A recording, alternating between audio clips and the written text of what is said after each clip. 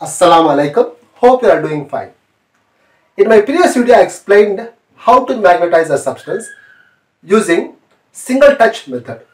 Here I have a spoon which sticks to magnet. It shows that it is a magnetic material.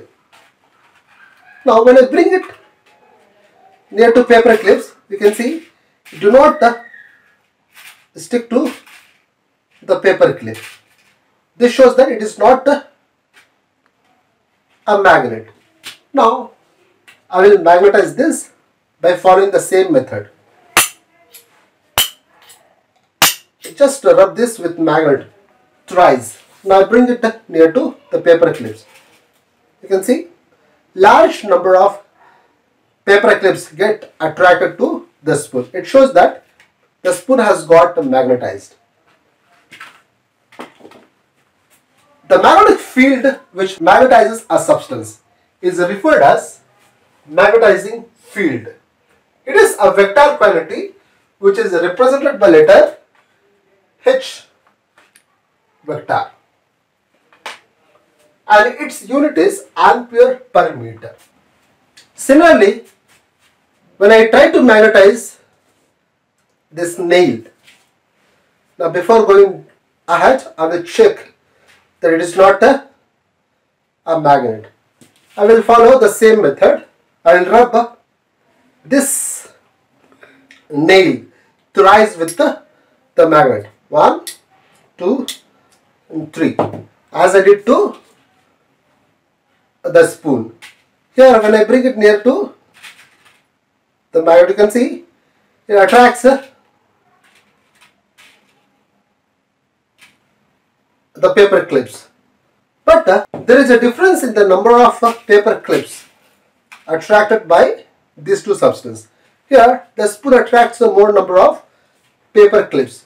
It shows that the measure of capacity of this spoon to get magnetized is more than the nail.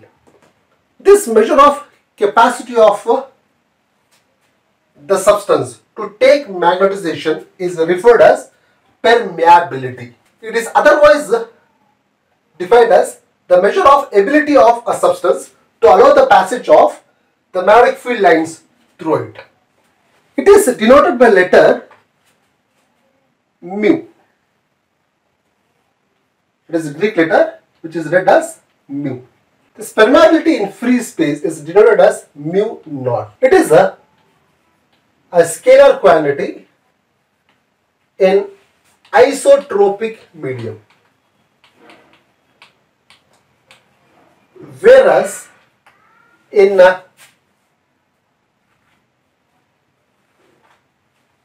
non-isotropic medium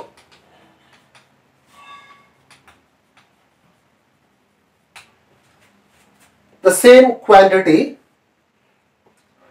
acts as tensor. Here we come across the three new terms: isotropic, non-isotropic medium, and a tensor. Let me tell you what do they mean. Here isotropic medium have the same permeability in all directions, whereas the permeability of non-isotropic medium varies with the direction. We call such a substance as non-isotropic medium. Now, what do you mean by tensor? Tensor is similar to vector quantity, but there is a small difference. Vector have magnitude and direction, whereas tensor have multiple direction along with the magnitude. Now, there is one thing called as relative permeability. Relative permeability. Relative permeability is denoted by letter mu r.